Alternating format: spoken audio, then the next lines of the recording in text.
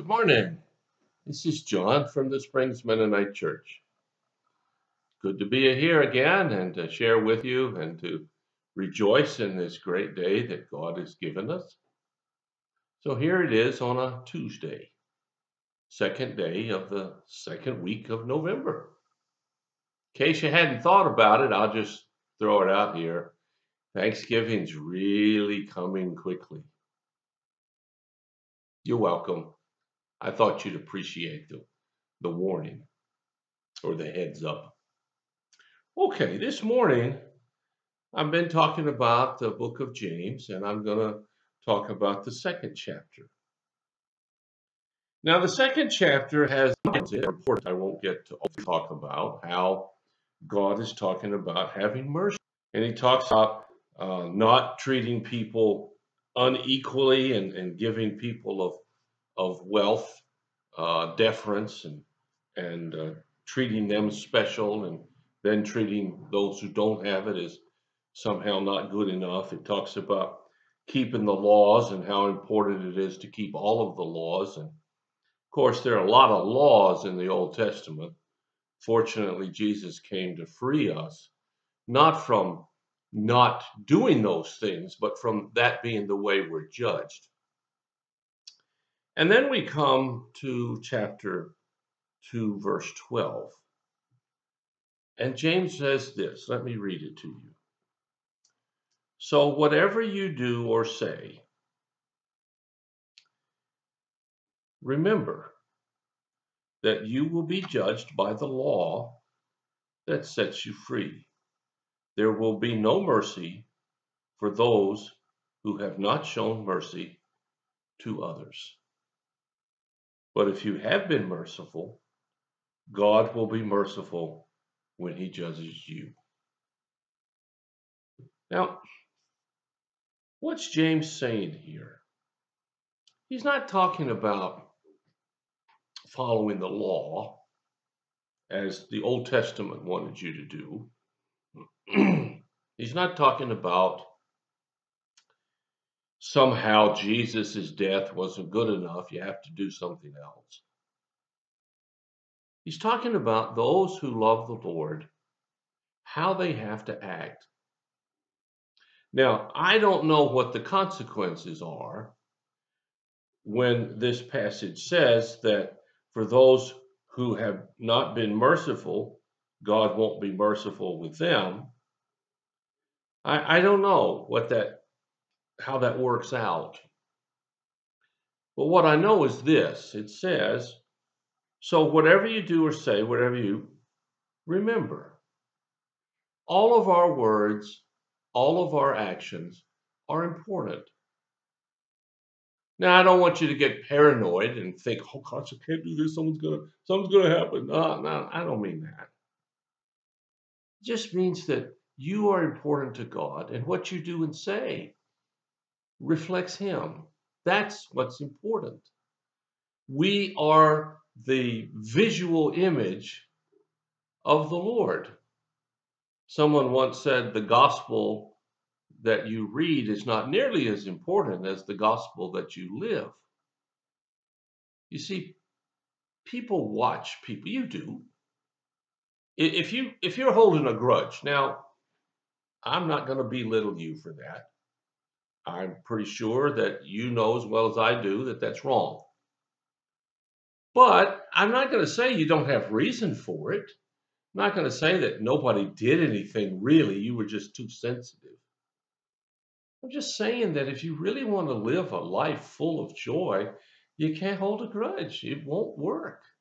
You can't live the life God wants you to holding a grudge, regardless of the reason for it. And I just want to tell you, I went through a really, really messy, ugly divorce. It wasn't my choice. It wasn't my doing, but it was horrible. And over the years since that happened a while ago, it's been hard to not let that hurt continue to show up. For a couple of years, it showed up whether I wanted it to or not, and then it sort of didn't, and now I'm free because I found a way to say, I'm not going to nurture that grudge. I'm going to show mercy, and I hope that she has a fulfilled life. Whether she does or not is not up to me. And the same is true for you. Whether you have a fulfilled life or not is up to you. You get to choose. And one of the things that you have to do in making the right choice, the choice for love and joy, is remember whatever you do or say and to show mercy to all those. To show mercy. What does it mean to show mercy? It means to not hold someone accountable. It means to say, I know you did this. What you did was wrong. What you did really hurt people. But I'm going to let it go. I'm going to forgive you. And then live a life of forgiveness. Now, that doesn't mean that you let that person come and hurt you again. Doesn't mean that you have to trust someone who's proven to be untrustworthy. No, not that at all. It just means that in your heart and in your life, you're not holding a grudge and saying, I'm never going to forgive you. I'm never going to let this go. And the Bible tells us here that if we show that mercy, God will show mercy on us. You know, a lot of people don't realize that when we want justice because we've been harmed, and I understand that God wants justice. Suppose God treated us with justice based on what we've done right and what we've done wrong. How much trouble would you be in? I'd be in a lot. I don't want God to judge me based on justice. I want him to judge me based on mercy. Now, I don't know exactly how you're looking at that, but think about it for a minute. However we treat others, God's going to respond to us. He's going to treat us like we treat other people. The old saying, whatever goes around comes around, really does. Of course, now it happens later at the end time or something. I don't know how all that works out. And it's not up to me to find out or to figure it out. It's only up to God. So he can do whatever he wants in that regard. I can only control what I do.